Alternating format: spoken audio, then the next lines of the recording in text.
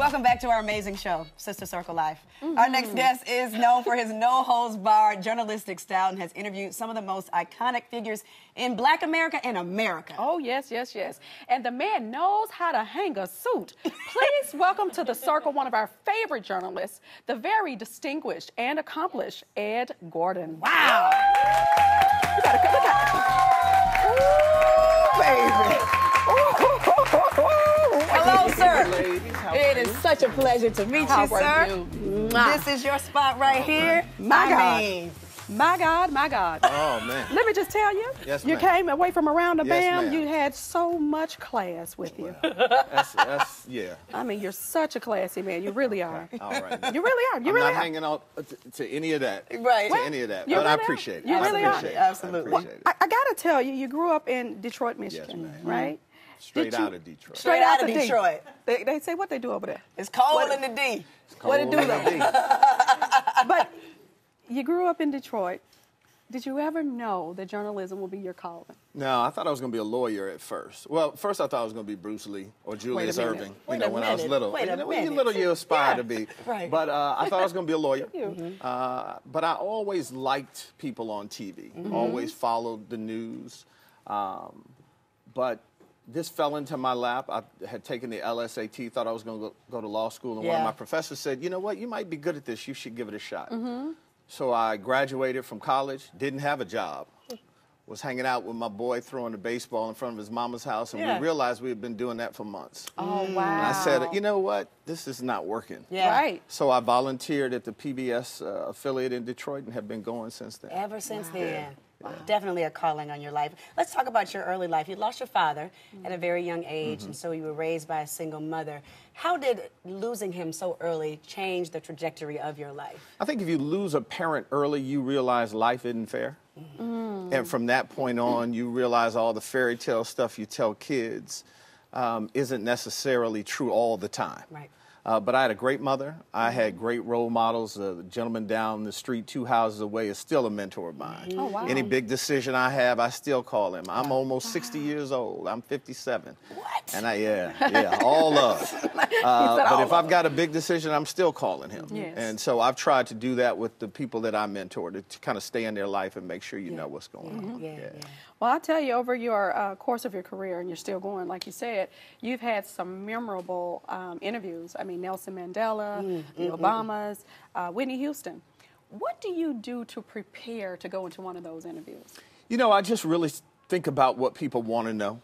Sometimes people are afraid to ask questions, and I've always said to people who say, well, you know, we don't want you to ask this or that. I tell the PR folks, I'm going to ask it. Your client can either answer it or not, but I'm going to ask it.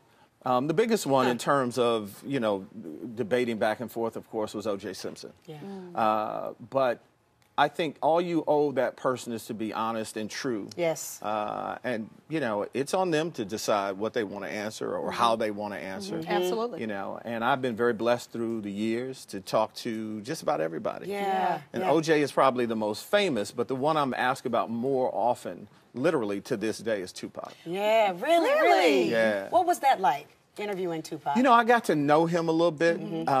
He was, we use the word genius too much, I think.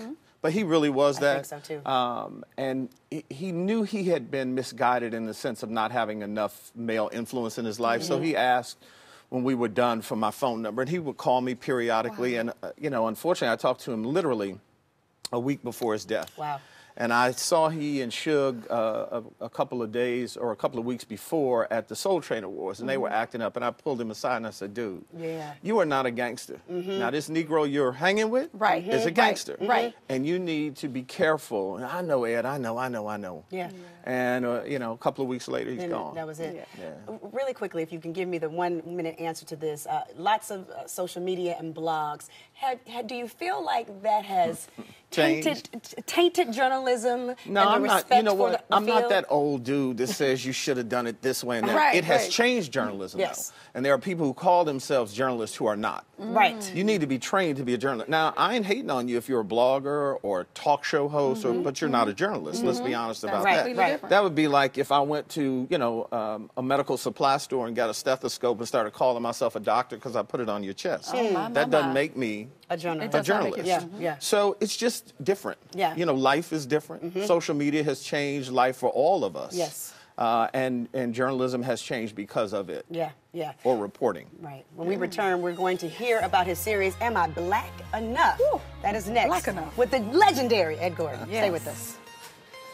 Just because you see a kid whose pants are off his, he got a gold chain on and an oversized T-shirt, and he's not conjugating, doesn't mean he's not intelligent, you know. And it doesn't mean he's a thug, and it doesn't mean that if you turn your back on him, he's gonna rob you. Ooh, wow. Wow, so true. We're back on Sister Circle Live with journalist Ed Gordon, and I just got to say, am I black enough? Yeah, My we God. wanted to tackle the question because that's something that still sticks in our community. But I wanted to find out what black people felt, Yeah. not how other people see us. So we Correct. really dive into what makes you black enough, that whole can I have my black card back thing. Yes. So we talked to a lot of celebrities and some professors about how we still grapple with this. And it's not just the light-dark issue. It's really everything. Yeah. Are you educated enough?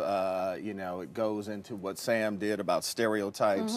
And we've got a little bit of everybody from Misty Copeland to Wayne Brady, who has Yes. really, really struggled with this in Yes. terms of Yeah. how people saw him. Yes, I know that it. is so yeah, true. yeah, So yeah. true. Yeah, It's my really goodness. interesting. Oh gosh. Okay, I wish we had more time to talk about And that. I should note that if people want to see it, because it aired on Bounce, but you can go to the Brown Sugar app. Oh yeah, and we see got it. you. Absolutely.